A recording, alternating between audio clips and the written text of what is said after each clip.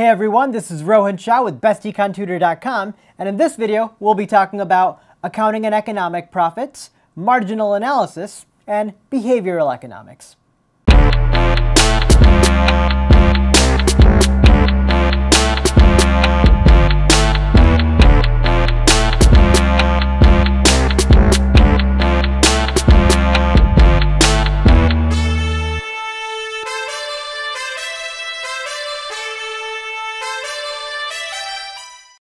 So, first, let's talk about accounting profits and economic profits.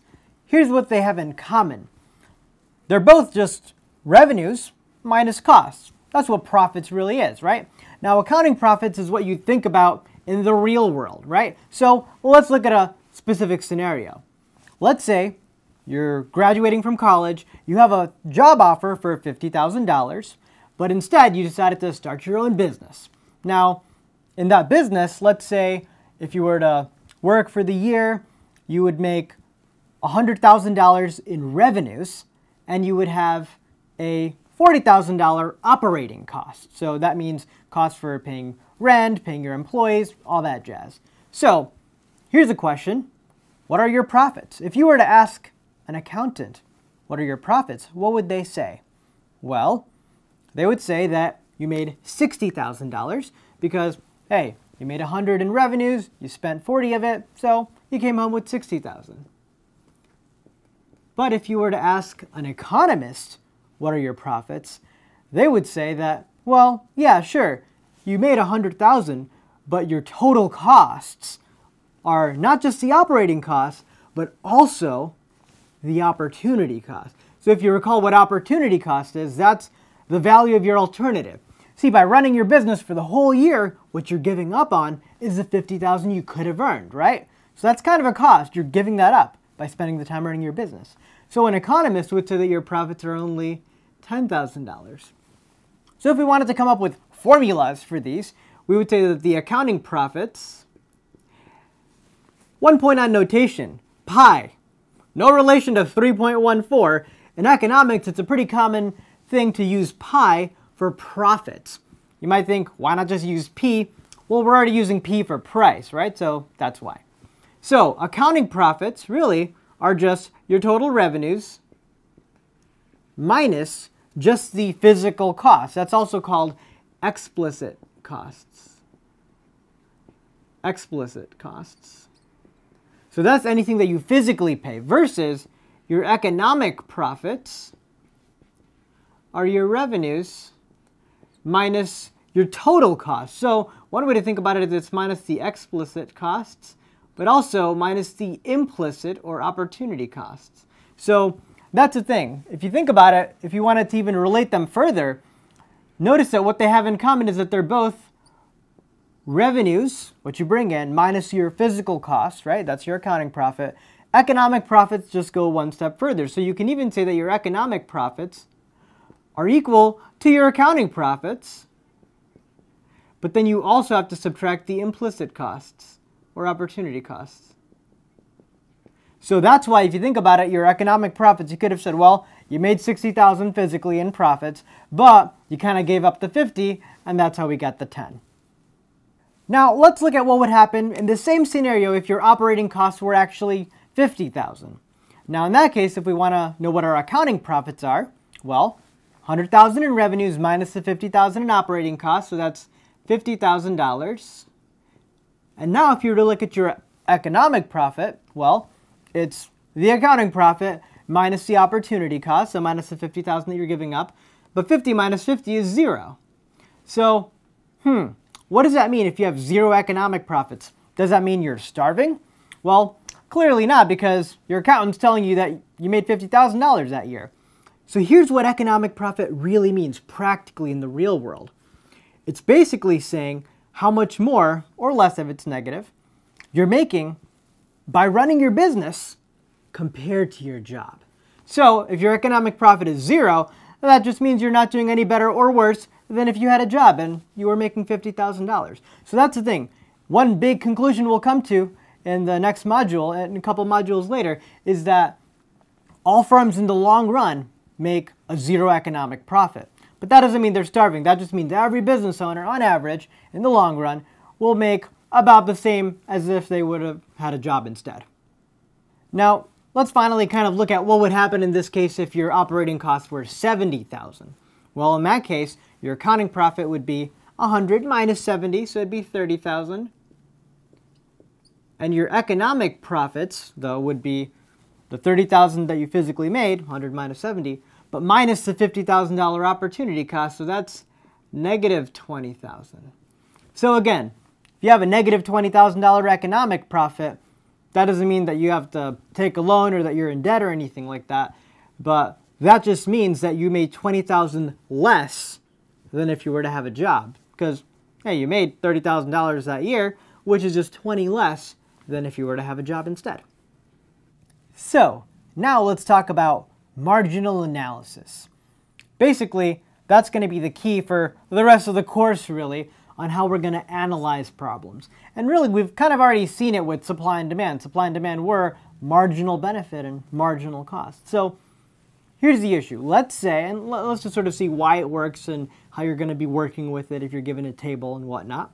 So let's say you're given a basic problem like this, where you're given the benefit and cost of doing something. So let's say you're deciding to go trick-or-treating, and you're wondering, how many houses should you hit up tonight?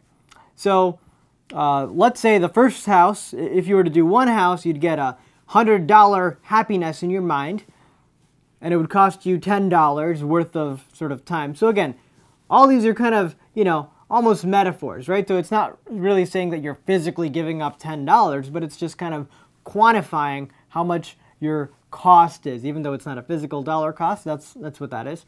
So your goal is to have, your total benefit be as much higher than the cost as possible, right? So looking at this, yeah, we could kind of, go through every one and try to find your benefit minus your cost for every single one and see where that's the highest. And that's sort of one way you can kind of verify your answer. But as you'll see, it becomes much more efficient if you were to look at the marginal values instead of the total values. So here's the thing. We'd have to go through each one, and even then we kind of aren't sure necessarily in the real world. But with the marginal analysis, you'll sort of be able to efficiently get the right answer once you have the numbers. So first, let's talk about how do you find the marginal values based on the total values. So if we're given the total benefit, we want to find the marginal benefit, here's what we're going to do. Well, going from 0 to 1 house, your benefit goes up by 100. So your marginal just means the next value. Your marginal benefit for that first house was 100. Now going from 1 to 2, that was also, it went up by 100. So you see your marginal benefit there was also 100. Because that's how much the second one added. So really, you're just finding the difference. It's the change in the total benefit, technically divided by the change in quantity. But here, the quantity is going up by 1 every time. So we're just looking at the difference. Here, going from 2 to 3 houses, you went from a benefit of 200 to 280. So that went up by 80. So we can say then that the third one alone added an $80 happiness. You got an $80 benefit from going to that third house alone. Marginal is the next one. So here to here, 280 to 320, that's 40, and that's going to be 10.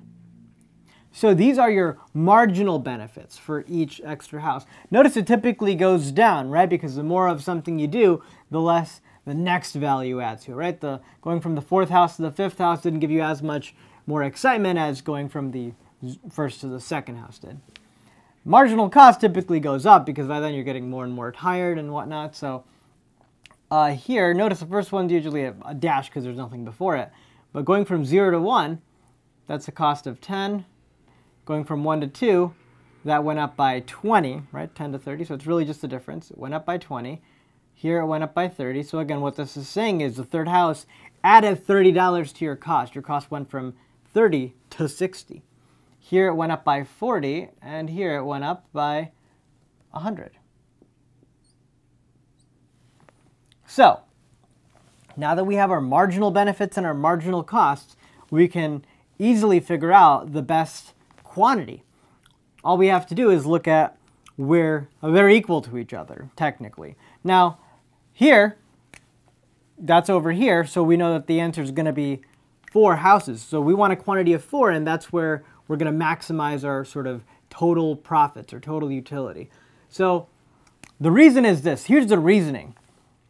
The question is, should you go to the first house? Well, the benefit for the first house alone is 10, and the cost 100, and the cost is 10. So that exceeds that, right? So by doing it, you're going to add 90 to your profits.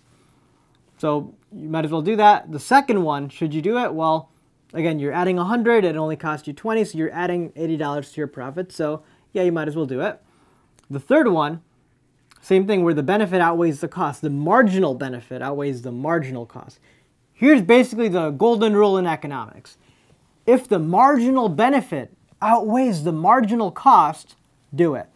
If the marginal cost outweighs the marginal benefit, don't do it. So here, should we go to the third house? Well, yeah, the extra benefit, we get $80 more in happiness. It only costs us 30 to do it. So we'll add 50 to our profits by doing it. So yeah, we should do it. Should we do the fourth one? Well, here's where it's kind of weird because we're not really adding anything to our profits, but we're not losing anything either. So by convention, if it's adding 0, we do it anyway. So that's just a convention throughout all economics courses. If there's an equal marginal benefit and marginal cost, you'll do it anyways. You're not really gaining anything more, but you're not losing anything. So we just had to pick, and so we picked that you'd do it. So there's that. But should you go to the fifth house? Well, the cost will outweigh the benefit by 90. So that means that if you were to go from 4 to 5 houses, then your profits would go down by that 90 because you're sort of losing that. Which makes sense because here your profits are 220 because your total benefit for the 4 houses is 320 minus 100. Your profits here are 220, but your profits here are only 130. So notice your profits went down. In fact, if you wanted to look at your profits at every single point, here it's 90. Your profits here, 200 minus 30 is 170. Your profits here are 220. So out of all of these, this is the best one. Again, technically 3 also gave you the same, but we'll just choose the higher quantity if it's a tie. Now let's talk a little bit about behavioral economics. Here's the thing. For mainstream economics, we make a lot of assumptions, most of which aren't true in the real world. The biggest assumption being that people are rational. They behave rationally and that they think at the margin. Now, that's not true in the real world every time. In fact, if you were to look at a lot of examples in the real world, so for example, one thing is that we assume that all businesses, when they're maximizing profits, right, they're doing the best that they can. They've done the marginal benefit, marginal cost, they've optimized. Now, let's say you were to ask a real life small business owner or something who might not necessarily be thinking about economics, and you were to ask them, hey, if your landlord were to increase your rent, what should you do? They'll probably say something like, oh, well then I'll probably have to sell more items or something, because they're thinking to make up for it. But here's the thing, if they were being rational, as economics often assumes, then the thing is they would think, all right, well, rent is a part of my fixed cost. So it's not really affecting my marginal values. So if I'm maximizing profits already, I really shouldn't change anything if the only thing that's changing is a fixed cost and my marginal values aren't affected. Because here's the thing. If you could somehow make more profits now by selling more items when your rent went up, well, you could have make those changes before your rent went up and made those more profits. So here's the thing. So if you're already maximizing your profits, and if a fixed cost changes, if your marginal values don't change, rationally you shouldn't do anything. So that's what behavioral economics studies. Behavioral economics is basically studying issues, instances where psychology sort of overtakes rationality. Like, people often behave irrationally in cases like that. And there's many different reasons why. It's sort of a newer branch of economics, so it's still very much in an evolving phase. So another example, if you were to ask somebody, hey, if Facebook started charging $1 a month to be a member, what would you do? A lot of people would say, oh yeah, then I would totally not use Facebook at all. But if they were thinking rationally, chances are if they're on Facebook for several hours a month and they're actually getting some benefit out of it, well, rationally they should be probably willing to pay at least $1 for that. But the psychology of it is this. they're used to it being free. So they're sort of thinking that the value is 0, and so if they have to now pay for it, they probably won't want to. But if Facebook had charged $1 a month from the very beginning, a lot more people would think more rationally, because then they wouldn't have that issue of, the time inconsistency there. So all that falls under behavioral economics, but, it's usually not tested in introductory economics, but just know that it's out there. Now, let's look at some questions from students. When in the real world would you use economic profits versus accounting profits? Now, that's a good question. Here's the thing. In the real world, when we're communicating with people, when we're filling out our tax returns, we really always use accounting profits. Economic profits is not something that you're physically going to talk about necessarily or, use, but it's something that you have to think about when making decisions. So if you're deciding, hey, was this really profitable even though my accounting profits might have been $1 million? Oh, well, if I had an opportunity cost, if I had the chance to make $2 million elsewhere, then that's really a negative economic profit, right? So you wouldn't really use economic profits physically to fill out your tax returns or anything like that, or to communicate with most people as far as, oh yeah, our profits were, you don't really report your economic profits. It's something that you use to make decisions of, do I want to even stay in business in the long run? Because, hey, even though I'm making a positive accounting profit, if my economic profit's negative, then you probably want to not stay in business. Now let's look at another question. Why do we bother with marginal analysis? Can't we just find the profits at each point and see where it's maximized? Now, that's a good point. In the example that we saw, we could have just found the profit at every point and see which one was the highest, and we could have been done there. Now, the reason it's kind of better to do marginal analysis, a lot of it's because the principle of it is that it makes more sense practically that, you want to do something when the benefit marginally outweighs the cost, and you don't want to worry about the rent and all that stuff, any fixed cost. But practically, it's a lot more efficient. Notice that to find the profit maximizing point, you technically have to look at every single point. Now here we only had 6 data points. If you had like 100 data points, you'd have to check every single one, and only then can you be sure that you've maximized profit when you find the highest one.